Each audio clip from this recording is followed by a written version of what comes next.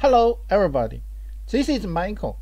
In this video, we will talk about the ESP32 Bluetooth stack. We can get the ESP32 Bluetooth stack information from the ESP program guide. So here, API reference, click here, and the Bluetooth API. So here we can we will know the ESP support two host stacks. One is BlueJoy, another one is the Limbo, Apache Limbo. For the BlueJoy, it supports the classic Bluetooth, also BLE.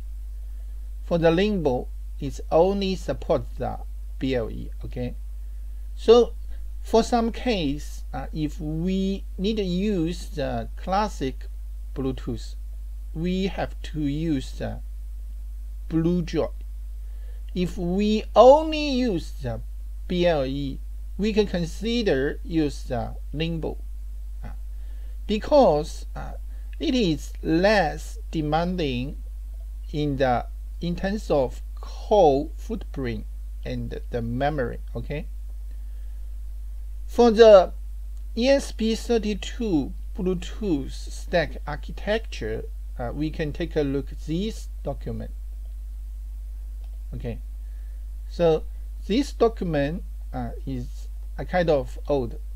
It released at this year, 2019, and it's only for the IDF version 2.1 and earlier, but we still can get some important information from this document. Okay, so for example, for the Bluetooth application structure, okay,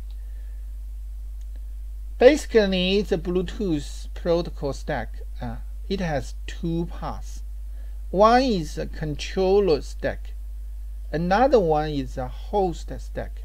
The controller stack is here, and the host stack is here. For the controller stack, it's including the hardware module. For example, is RF module, baseband, link controller, link manager, device manager, HCI, etc. This is all the hardware module, okay, related to the hardware interface. Okay. The host stack is about the application layer, including the profile like the ATT, GATT, GAP, all kinds of profiles. Okay, so why the ESP32 divided the Bluetooth stack into two layers? One layer related to the hardware, another layer related to the application profile. Because by this way, we can replace the application layer. For example, we can use the computer, phone, other operation system like Linux, use other application stack Bluetooth like the BlueZ through the UR communication interface to control the Bluetooth controller to implement the Bluetooth application. We also can use some tools through the UR to control the Bluetooth controller to test the ESP32 Bluetooth performance. So we can replace the higher layer. So for the Limbo, it's just replace the BlueJoy higher layer. We can take a look at the information for the Limbo. Okay, so this is overview. Click here. Okay, for the Limbo, actually it also provides the host and the controller two-layer function. But ESP-IDF, okay, it only used the limbo host stack. It only used the limbo host stack. The controller is still the same. The controller is still the same. The same with BlueJoy. So the structure will like this. So this is the structure. This is the ESP controller, is a hardware layer, and this is the limbo host. This is the limbo host. We can get more information from the limbo user guide. Click here. So this is limbo official website. It's Apache. Okay. So this is my new. This one is an operation system. It's an open source operation system. The limbo is open source Bluetooth low energy stack. Okay. It is open source Bluetooth no energy stack. You can download all the source code from here. You can download all the source code from here. Okay. So this is a brief description about two type of host layer for the ESP32. Next step, let's take a look in the source code folder. How about the two Bluetooth stack in the source code folder? So in the source code, and here, this is SDK version 5.0. Take a look at the framework. Click into the framework folder, and we will see ESP-IDF version 5.0, and click the components folder. And here, BT Bluetooth, click this folder. So you will see we have the controller folder, and we have the host folder here. The controller folder match the controller hardware layer.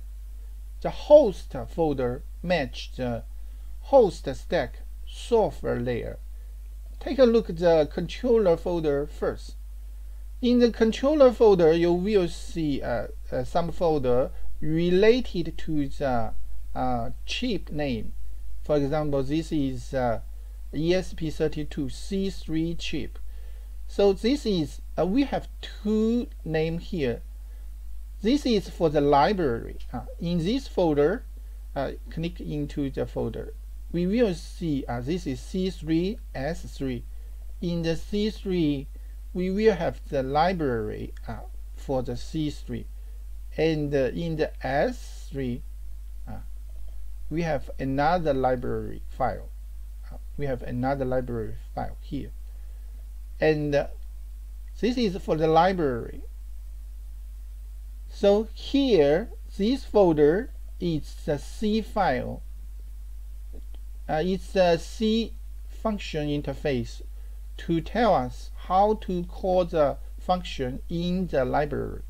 Okay, let's open it. This is the C file. Okay, so for example, let's take a look at the initial. So you will see here, here we have some controller initial, and we have some controller enable, disable.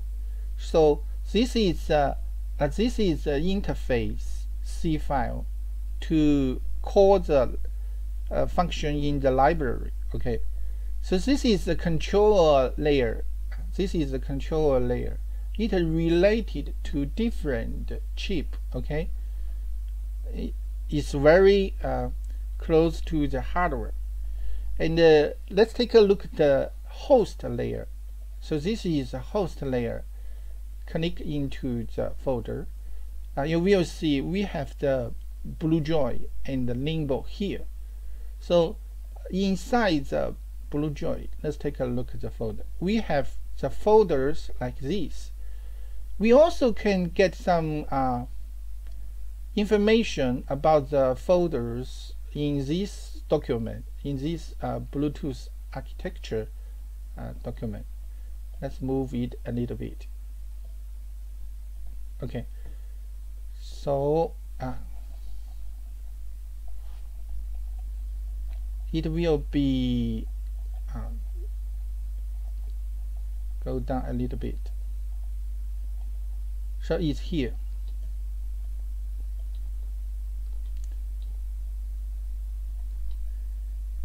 So for example, BTA folder. BTA folder. The description for the BTA folder is Bluetooth adaptation layer. BTC folder. This is the BTA folder. This is the BTC folder. BTC folder is for the Bluetooth controller layer, and